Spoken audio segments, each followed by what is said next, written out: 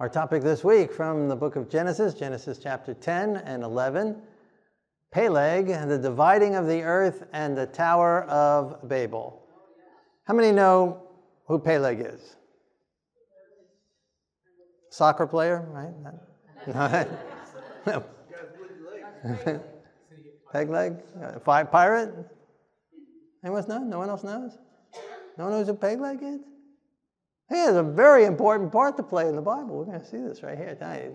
It's got the title role here in this week's sermon. All right, so let's take a look. We'll get educated a little bit about Peleg. All right, Genesis chapter 10, verse 1. This is the genealogy of the sons of Noah, Shem, Ham, and Japheth. So we're going to go through the genealogies. All right, this is why you missed it, because you went to sleep during genealogy class, right? And every other class. Verse 2, the sons of Japheth were Gomer, Magog, and a whole list of sons that he had. And the sons of Gomer were, so these are the grandsons now of Noah, and a whole list of them. And from these, the coastland peoples of the Gentiles were separated into their lands, everyone according to their language, according to their families, and into their nations. Now it says coastland peoples of the Gentiles. Just now, not all Bible translates goyim here. That's the word goyim in this sentence as Gentiles. Some just as nations, some as peoples, depending on the version. But goyim is often translated as Gentiles, and that's what it literally means is nations, right? So Israel is a goy as well. Israel is a nation as well. So it's not like Israel and the goyim, Israel and the Gentiles. Israel is a nation. But when a person from Israel, whether a prophet, is writing and saying about the nations, obviously he's not referring to their nation, or they're referring to their nation and the other nations. Right? Like if you're here in the United States and you say, wow, the economy here is absolutely horrible, and someone else says, yes, but in all the other nations it's horrible right now as well, right? Right, so they're talking about the other nations, not counting us because we're standing here, right? They're talking about those other nations, right? Whether that includes us or doesn't include us, depending on how the sentence is going. But when you're talking about your house and all the houses in the neighborhood, right? So that's just a reference term, and so that's how it's used, right? So it's just a nation; it means nations.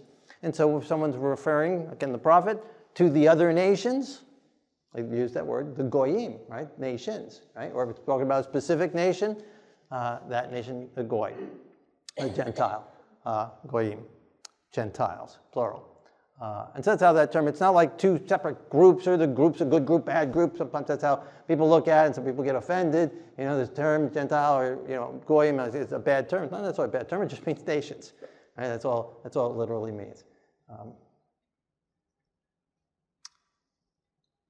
Okay, verse 6. The sons of Ham were Cush, Mizraim, Put, and Canaan. And the sons of Cush were Cush begat Nimrod, and he began to be a mighty one on the earth. He was a mighty hunter before the Lord. The beginning of his kingdom was Babel in the land of Shinar, and from that land he went to Assyria and built Nineveh.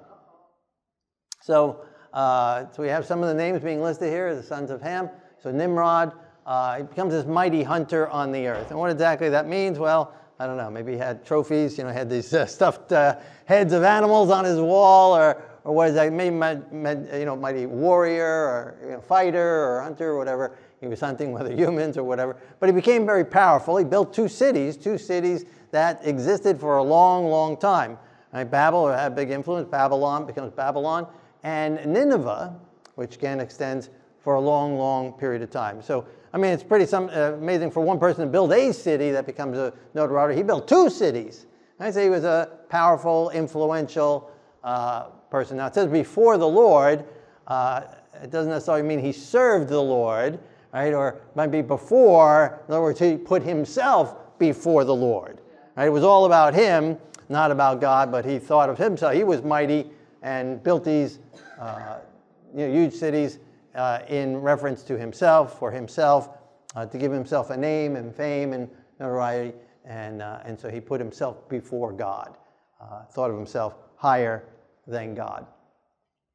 And then it continues with the children of Ham and the descendants of Ham in Genesis 10, verse 13.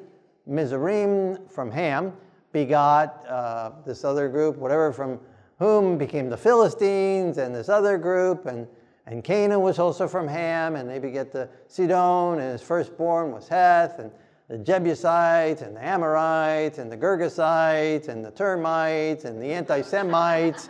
You know, there's all kinds of ites there coming on, right? Parasites, right? All kinds of things there. And everywhere the families of Canaan were dispersed. Now we see here from the children of Ham, not a lot of great names there, right? Actually, a lot of notorious names. Right? We had Nimrod, and then you got the Philistines, and the Jebusites, and the Ammonites, all anti-Semites, enemies of the Jewish people. And it's from them. They all came from Ham, the Canaanites as well. And that's why we don't eat pork. You think about that one. You'll get it here in a minute. Okay. I'm hamming it up. That's right. Okay, verse 19. And the border of the Canaanites was from Sidon as you go toward Gerar, as far as Gaza, and then you go toward Sodom and Gomorrah and Adamah and Zebulun and Zebolim, as far as Lachish. And so some of those names are still known today. Gaza is still known today. And so some of those borders, Sodom and Gomorrah, we know where that was. And so really it's outlining what is today Israel, basically, what became the land of Israel. And that's where the Canaanites were, and that's why Abraham goes to the land of Canaan, right? And that's where it comes from. So one of the descendants of Noah through Ham, and so a grandson of Noah. And we read about him and horrible thing that either him or Ham did against Noah last week, and their sin against him, and the curse that Noah pronounced against Canaan and his descendants, that they would be servants. Genesis chapter 10, verse 21, children were born to Shem. The sons of Shem were Arphaxad. He was the father of the duck who sells insurance. Aflax, right? Is that right? Like the Aflax. He begat Selah, and Selah begat Eber, and Eber were born 2 sons, and the sons, one was Peleg, for in his days the earth was divided. That's interesting. That's what his name means, divided. And so these are born to Shem. And so it's from Shem that Israel comes, and Shem, the Shemites. Right? So the anti-Shemites, where this comes from, this term. So Shem has these children, and one of the children, a grandchildren, child, is Peleg. And it's interesting, it says, for in his days the earth was divided. Well, what does that mean? The earth was divided in his day. Well, there is a theory that at one point all the nations were locked together, right? Pieces of a puzzle and its tectonic plates, and that they separated at some point in history. And if you look at a map of Africa and compare that with South America and North America, and where the Inter-America is, and that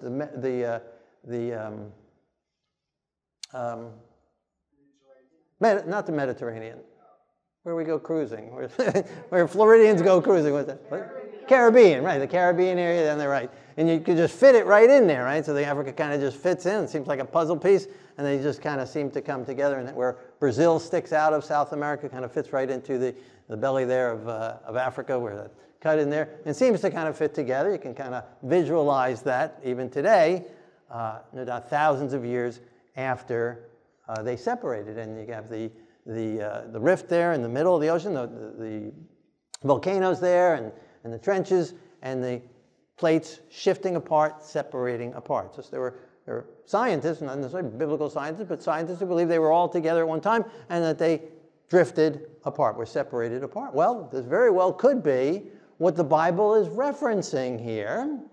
It doesn't say the people were divided, it says the earth was divided in his day. Now, wouldn't that be interesting if that's what God was referring to? Because how long has it been since they knew about tectonic plates and the separating? I mean, you go back just a few hundred years, and Europeans didn't even know about North America, and those are what's become now North America or South America didn't even know about Europeans or what's now Africa or Asia, right? They were all separated apart. So this whole even theory to even have aerial photos that you can look down at the map and see it together, or that they can go underwater and see the plates and know about the volcanoes down there in Earth, it's all really pretty modern understanding of the Earth and the structure of the Earth. And yet, if that's what God was referring to, he mentioned it thousands of years before even a whole theory of the plates being together and then separating even came to pass. And I think that's pretty interesting, especially as we see it in light of the very next chapter, which we'll get to in just another couple of minutes here. So chapter 11, verse 10 says, this is the genealogy of Shem. Shem was 100 years old and begat Arphaxad 2 years after the flood. So we know exactly when he was born, in relation to the flood, in relation to when Noah was born, and we know when Noah was born in relation to all the way back to Adam. So we have these dates here. And after he begat Arphaxad, Shem lived another 500 years and begat sons and daughters. And he lived 35 years and begat another guy. And after he begat Selah, and lived another 403 years and begat daughters, sons and daughters. He lived another 30 years, begat Eber. He begets another one, 403 years. Begat sons and daughters, and Eber lived 34 years and begat Peleg. Right? So all that, you look at the yellows, and we're only talking 101 years. Really, well, it's 2 years after the flood, so add another 2 years. Right? 103 years after the flood, when Peleg is born, and his parents name him Peleg, divided, because that is when the earth was divided. So only 103 years after the flood, whatever this is, the earth was divided 103 years after the flood. What could that mean? Let's keep going. Verse 17, after Peleg, Eber lived 430 years, and he begat sons and daughters, and Peleg lived to 30 years and begat Reu. And after he begat Reu, Peleg lived 209 and begat sons and daughters. And in Genesis chapter 10, verse 32, these were the families of the sons of Noah, according to their generations and in their nations. And from these the nations were divided on the earth after the flood. I don't say right after the flood, but sometime after the flood, this genealogy that it just gave us, that this is where all the nations of the earth come from, and that the nations were divided on the earth, which we just read, the earth was divided. And so these nations might have been on these plates, and then the plates were divided, putting people on all these different continents. So there weren't necessarily people crossing, from what's now Alaska over a strait into Russia. But if they were already on those plates, when those plates moved, that's kind of how it seems to be reading here. The earth was divided, and the nations were divided on the earth after the flood. So again, when maybe did that take place other than the year, 103 years after the flood? Is there something else bringing this even altogether even more? Well, let's keep reading. Genesis chapter 11, verse 1. The whole earth had one language and one speech. And as they journeyed from the east, that they found a plain in the land of Shinar, and they dwelt there, and they said to one another, come, let us make bricks, for they had brick for stone, and they had asphalt for mortar, and they said, let us build ourselves a city and a tower whose top is the heavens. Let us make a name for ourselves, lest we be scattered abroad over the face of the whole earth. So these people are coming together. They've been all of one language, and they are together, and they journey to this area from Mount Arafat, where the ark was, and finally decide to come down to the valley. They come down to the plains, and they say, let's make this tower for ourselves, a name for ourselves, so that we don't get scattered abroad. Right? So that's their fear. They don't want to get scattered abroad. They want to stick together. And yet what did God tell them? Populate the earth. And yet in opposition to what God said, they wanted to congregate together. Build huge cities in certain areas. Cluster together. Why? To make a name for themselves. Let us, and he uses that phrase here, let us, a few times here. Now, if it says let us, what does that mean? Let us. A group, right? More than one, right? You can't have us when you're an individual. One person can't have an us, right? You know? Yeah, us means plural, right? So a group of them.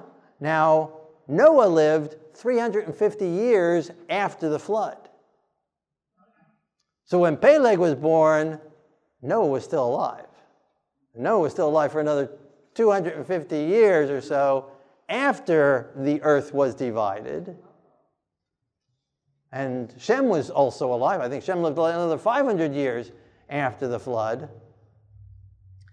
And so they were there as witnesses, and witnesses, no doubt, during this occasion here as well. And so we had these group of let's us, but then I believe you still have Noah, faithful Noah, probably Shem and others who are faithful, who don't go down there, don't want to build this tower, don't want to build this city, who want to remain faithful to God.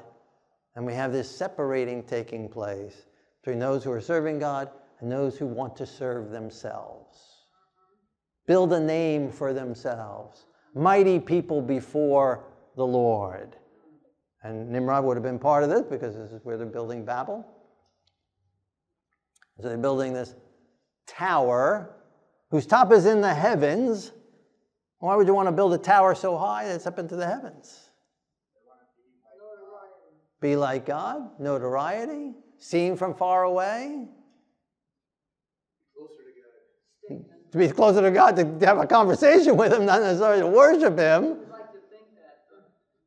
And just in case there's another flood, we'll have a place to go that the waters won't be able to reach that high. So in opposition to God, even though they still got the rainbow of promise, even though Noah is still alive and Shem is still alive, they are in resistance, denial, and disobedience against God. Defiant against Him. Standing before Him. Wanting to make a name for themselves. Build up all about them. Not about God's name, not about exalting Him, but about exalting self. Being known. Fame. Power. Influence. Control. Keeping everyone together. We can control everyone over everything. Mighty power over the earth. Verse 5, the Lord came down to see the city and the tower which the sons of men had built. And the Lord said, indeed, the people are one, and they all have one language, and this is what they begin to do. Now nothing that they propose to do will be withheld from them. Come, let us go down and there confuse their language, that they may not understand one another's speech. So God sees this, and God is not pleased. Obviously, they're not wanting to worship Him. They're wanting to be in defiance of Him. And God said, this is not according to the plan that I laid out for them. He is not happy. And so they're united, but they're united in opposition to God. And so God, in verse 7 there, says, come, let us go down. Now, what does that mean? God saying, let us go down? What does that mean? Us. The plurality of the God family, right? And if you missed that, you can go all the way back to our beginning in Genesis. Elohim, God created in the beginning. God created, and we go over that term. God, what is God used there? The phrase that's used, Elohim, plural term. And then several times already in Genesis we've seen, let us make man in our image, in our likeness. And after they ate from the tree, they have become like us. And so we have this plural term, this us term here, plenty of times, several times here we're just still Genesis chapter 11, and already 3 or 4 times in the scriptures, this plurality theme of God. And so God goes down to confuse their language so that they won't be able to understand each other. Verse 9, the Lord confused the language of all the people of the earth, and from there the Lord scattered them abroad over the face of the earth. And they ceased building the city, therefore its name is called Babel. And Babel, where we get the term like a babbling brook or making just babbling sounds, right? What type of people make babbling sounds? Babies, that's right. And that's where we get the word from. The word baby comes from Latin or whatever, Greek maybe, whatever. Too many languages as far as I'm concerned. But whatever the case, it goes, baby comes because they babble. And so it comes from this term, this phrase. And so they were babbling. It seemed like they were babbling different languages. And they end up becoming scattered abroad over the face of the earth. And what did they fear? Being scattered over the face of the earth. And yet that is what ended up happening. Fears came back to haunt them as they were in opposition. Now they could have spread out over the face of the earth, and that's different than being scattered over the face of the earth. But in their disobedience and rebellion, they end up being scattered over the face of the earth, which wasn't God's original plan. God's original plan was to spread over the face of the earth. So they ended up having to be scattered, and so because of the different languages. And I remember this story being told when I was in Hebrew school, young lad. Maybe one of the only things I remember for some reason. But I remember the teacher telling us that so they were building this big tower, and the languages were confused, and they didn't understand each other, and so it was lunchtime, and the guy called down for a lunch, bring up a sandwich for him, and they sent up some bricks, and he says, "What's this? I can't eat this." And so he throws it down to the guys down below. You know, there's just total chaos ends up taking place because they don't understand each other. They ask for tools, they're not getting the right tools. It's all confusion, and that's what Babylon is, a state of confusion. And so they became confused. They didn't understand each other. And so eventually some realized that they understood each other, and they grouped over here, and another group grouped over here and understood each other's language, and they ended up becoming groups. And then they scattered over the earth. And then after they scattered over to the different parts of the earth, after they had scattered over the face of the earth, God then decides to divide the earth and sends one group builds the Atlantic and sends off a group going that way, and another group going off to Australia, and another group going off to this area, New Zealand, and separating various different continents. Not only would he separate people because of different language barriers, but physically separate people from being able to come again together in defiance against him. Now, why would he do that? Why would God want to separate them that way? Especially if he does the land mass and separate them on different land masses. Because evil would get together in large mass of people, and it's a way of separating them from getting together. So why would God do that? Right? God didn't want the evil to them come together and evil again, so why would he do that? Dispenses power. Okay, it's dispersing power, so why would God want to keep power from coming together in one way and uniting together in an evil power source? Why would he want that? He loved them, that's right, he loved them. And he was giving them another opportunity. He had just destroyed all the earth. He didn't have to destroy it all again right away. It was only 103 years since the flood.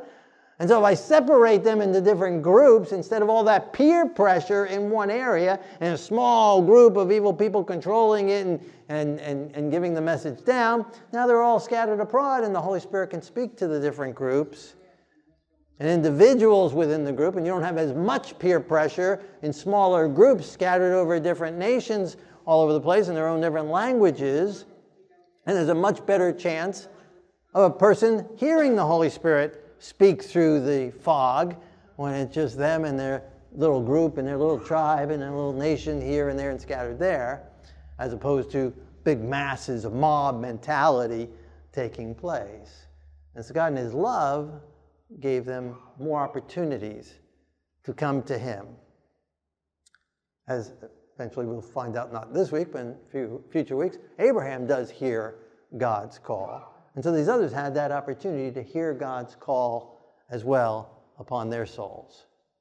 And you think about that separation, if that's how it takes place, and we have few just lines here. He separates just chapter next to chapter, separates their languages, divides the people, divides the nations, divides the earth. So if he separated them onto the different land masses and then sent those different land masses floating apart, and we go thousands of years before Columbus decides to get in a boat and cross the Atlantic, and people on both sides of the Atlantic then get to communicate with each other for the first time in literally thousands of years. There's some separating going on. Again, Australia and other islands and various different places are really isolated. It wasn't until the very end of time here, relatively, where God has began to bring people back together again. And what do we see them doing? Globalism. One world order. One world religion pushing, right? All these various different things to push towards a unity against God. And so in his mercy, he separated people physically as well as language-wise for thousands of years so that he could speak to them individually. Do you think that's when race came in?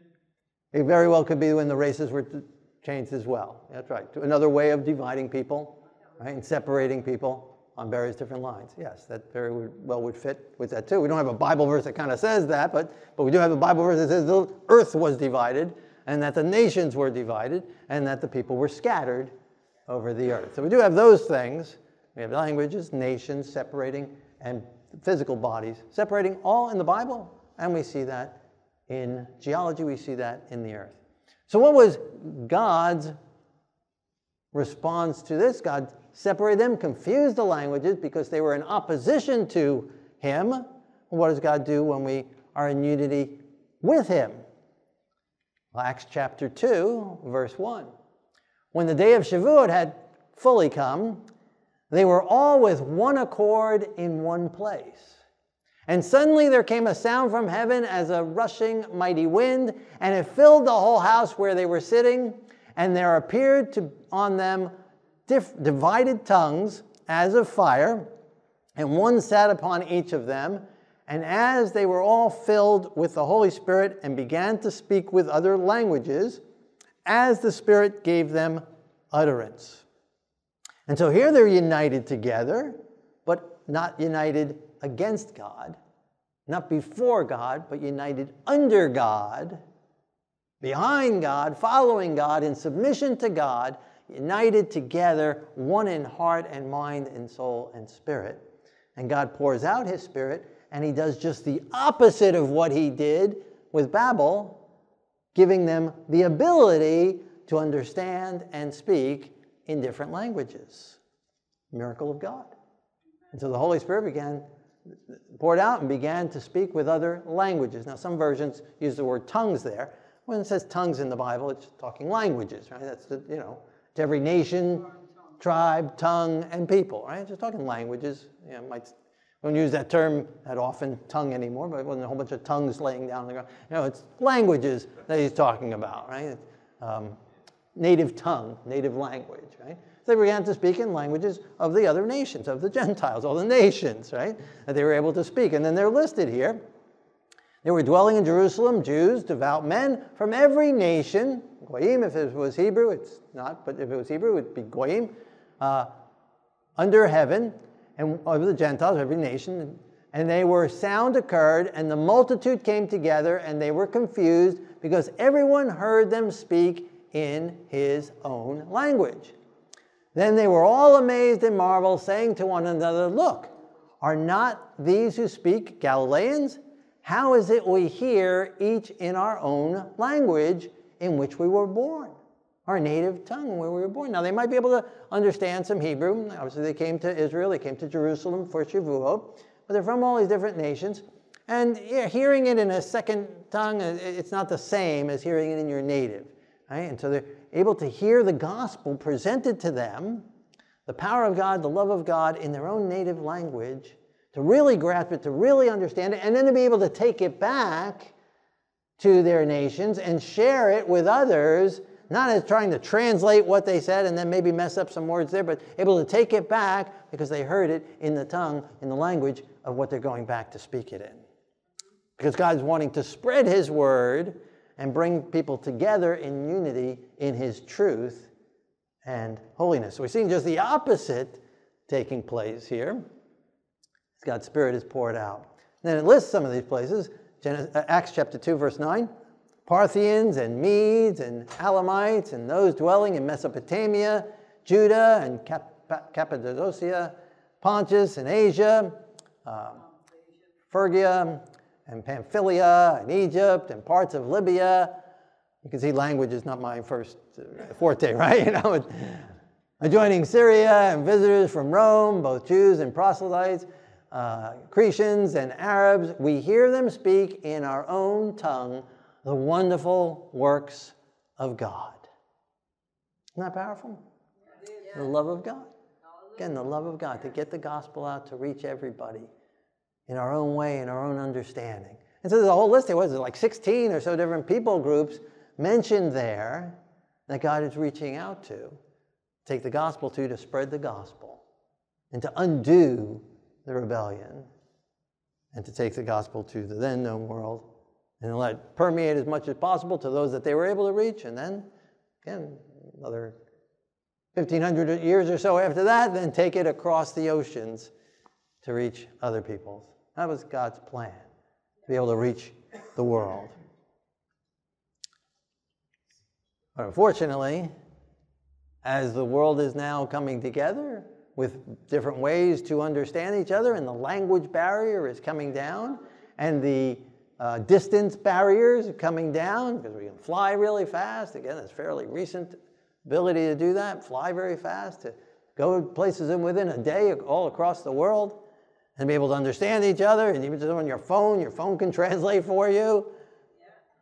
And instead of coming together in the gospel, instead of coming together in God's truth, what's happening? Power is being consolidated among a few.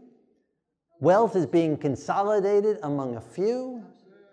And they're using that for evil, to make a name for themselves, to build towers after themselves, and to exalt themselves and control and manipulate and pile people into cities, compact them, and all speaking the same voice, the same language. It might not be the same physical language, but saying the same thing. When newscaster after newscaster after newscaster, no matter where they are, say the same exact phrase over and over again, it was fed to them from some bot somewhere. Right? Some computer gave them out there, and now they got these bots that will just take over and write paragraphs and stories and just send it out there. They don't even need a person writing it anymore. Respond to articles and news feeds and just tweets, and just a computer sending it out and saying whatever they want, but whoever's controlling it, putting in the phrases and the thinking that they want and the slant that they want, it just spits it out and spits it out and spits it out. And the other forms, mediums that are used, computers and phones and televisions, satellites, to get all the masses thinking together. Isn't it interesting? And we've seen over the last few years here, 3 years or so, all this thinking coming together of national leaders. National leaders who don't agree on anything. They can't vote anything 100% in the UN, except against Israel. That's pretty close to 100%. But we can't get together on anything, and yet come together when they're told this is what you got to do. And then we saw over the last 3 years this unity taking place and all speaking basically with one voice, all coming together, throwing their finances all into one place, all obeying certain companies too.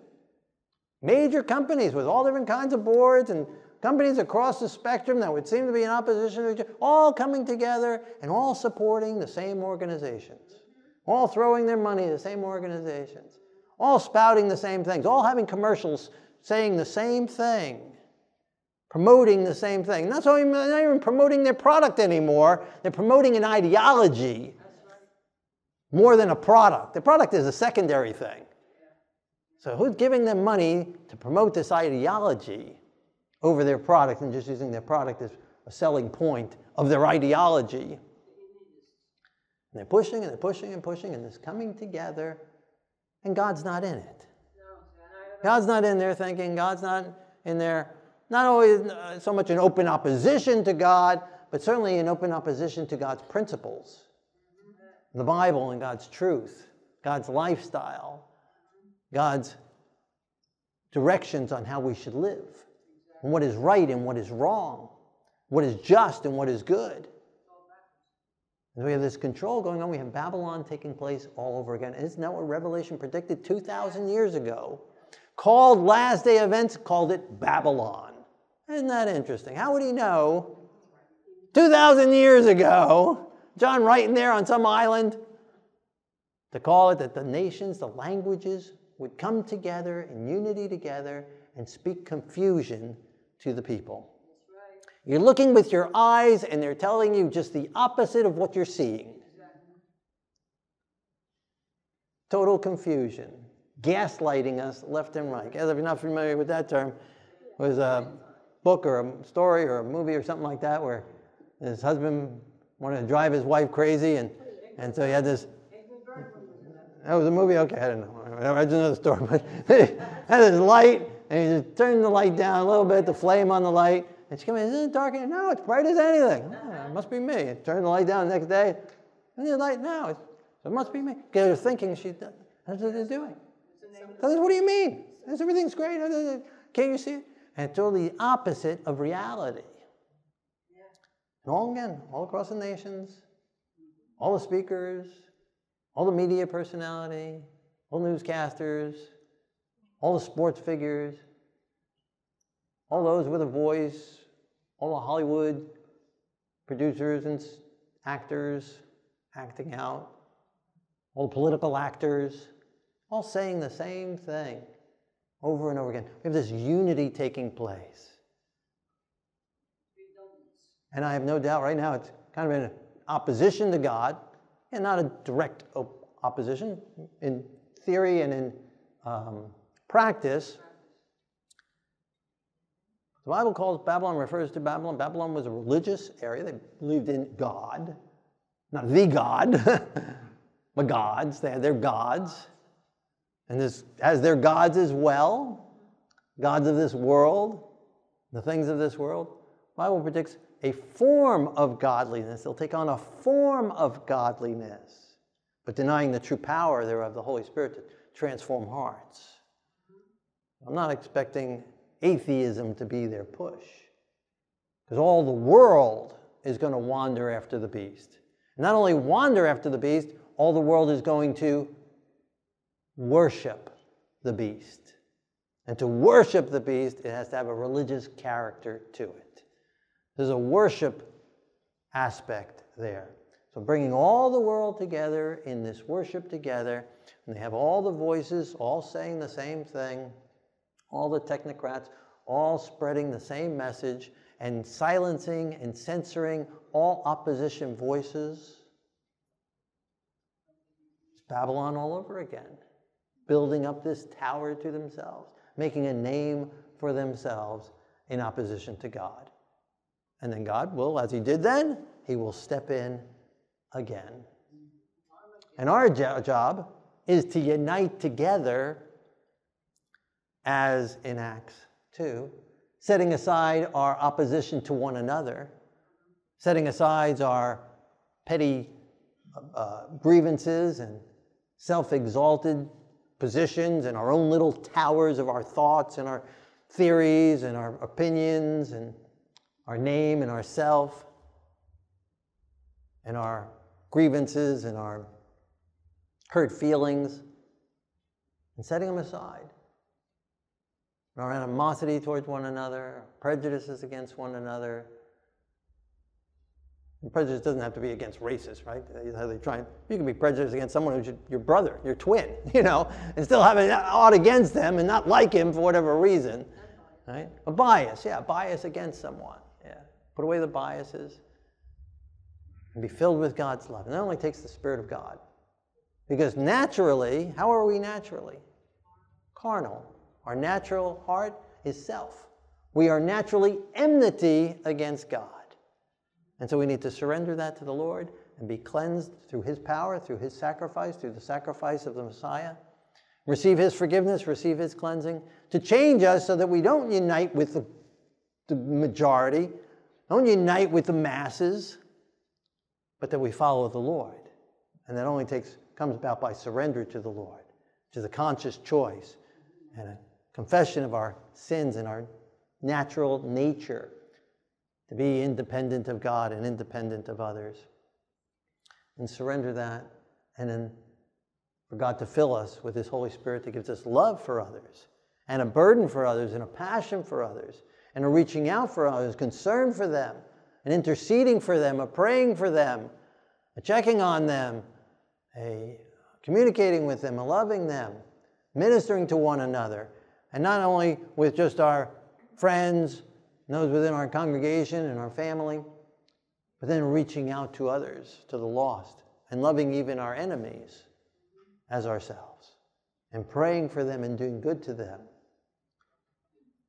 demonstrating God's character and God's love. And that's our job. That's the contrast between Genesis 10 and 11 and Acts chapter 2. And so the world is back in Genesis chapter 11 with Babylon and the power and the tower. But we need to be in Acts chapter 2 of uniting together, coming together in one accord, in one heart, in one mind. No longer who's the greatest. Setting all that aside and surrender to the Lord, because only the Lord is great. He is the greatest.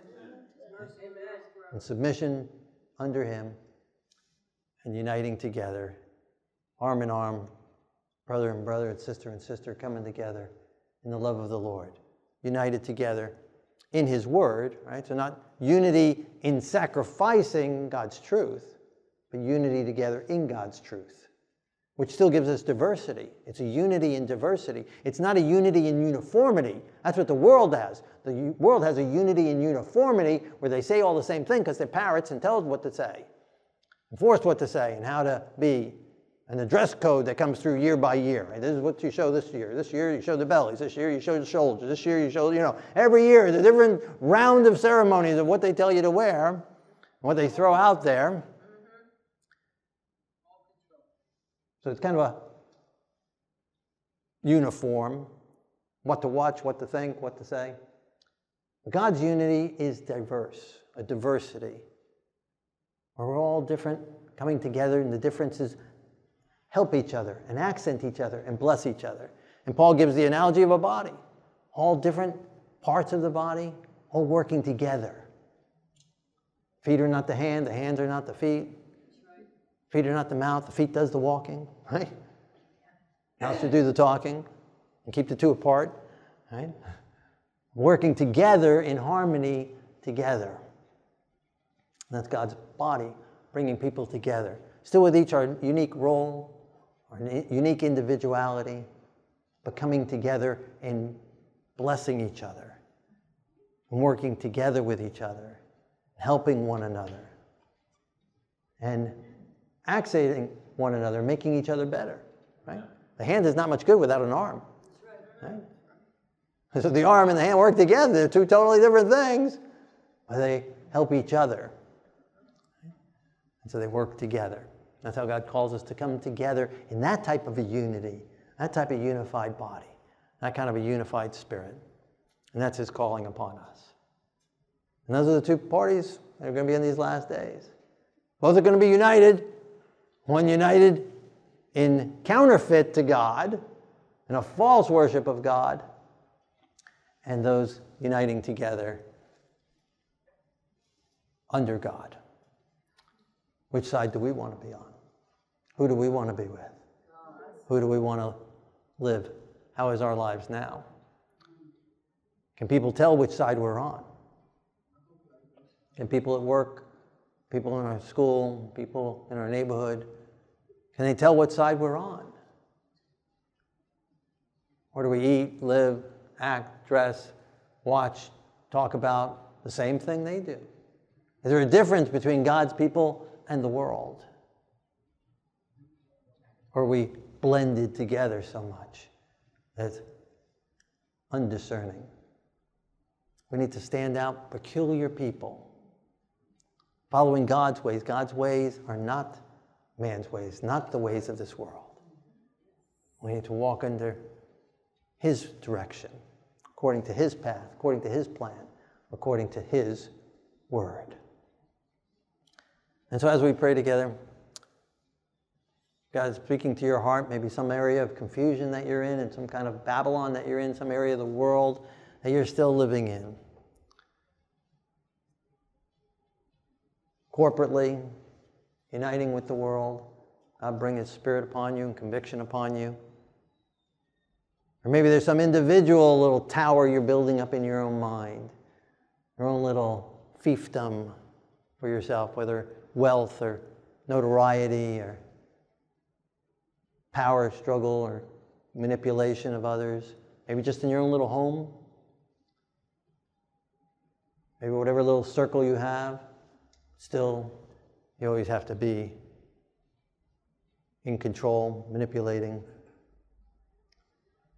Or maybe you're easily manipulated and just follow along and go along with the crowd and go along with the surf and just float along and like a balloon and time again have been drifting in wrong areas and wrong paths because you've followed wrong voices.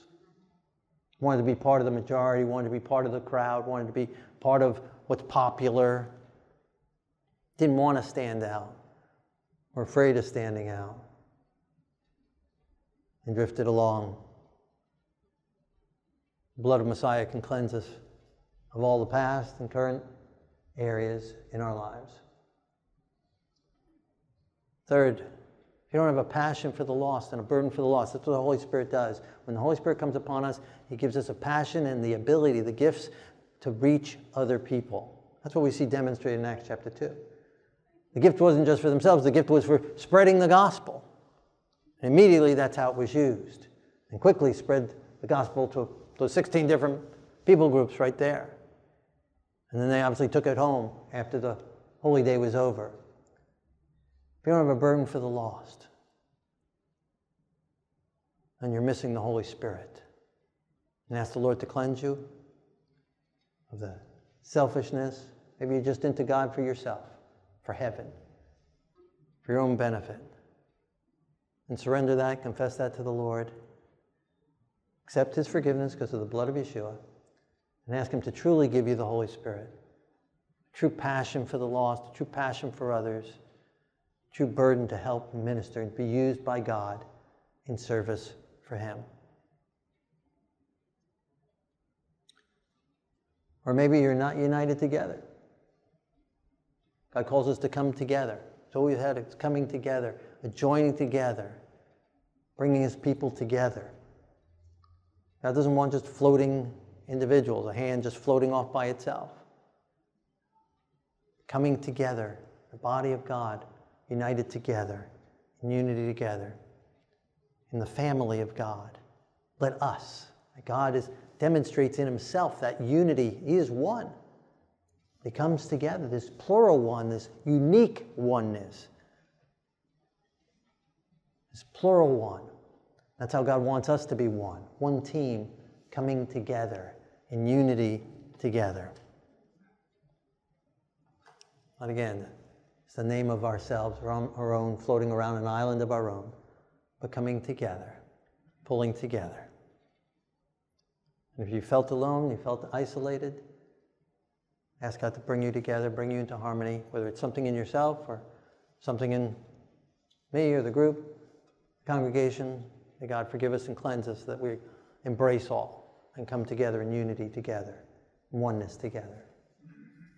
So if any of those areas apply to you, or maybe some other area God was speaking to your heart and mind about,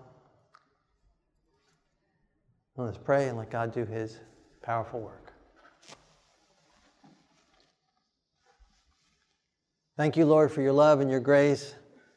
We're thankful, Lord, for your word that gives us all these little details and helps us put all these pieces together, helps us to see the past and see the future and know what's at hand as history is repeating itself. We're thankful, Lord, that you're consistent and you're truthful. And you see all things and know all things. And you've given us everything we need to know for life and godliness and salvation. Thank you, Yeshua, for leaving heaven in our behalf and coming for us, and burdened for us, and loving us, sacrificing yourself for us. Thank you for cleansing us of our carnal nature. Thank you for carrying it into yourself. We confess our sins and our shortcomings, our selfishness and our pride, our own mightiness before you, standing before you in opposition against you in various different ways. Forgive us for disunity. Forgive us for animosity and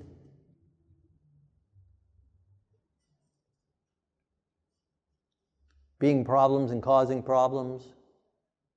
Give us a negativity and gossip and all things that separate. Thank you for cleansing us. Forgive us for worldliness. Forgive us for following the ways of the world and the things of the world and being influenced by the world. Fill us with your Spirit. Fill us with your mind and your heart.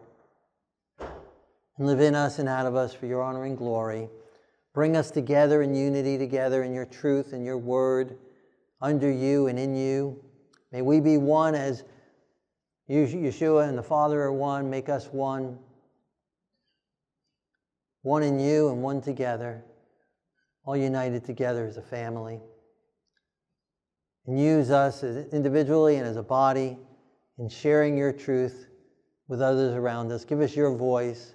Give us your words. Give us your language to speak to people's hearts and minds. In Yeshua's holy name, amen.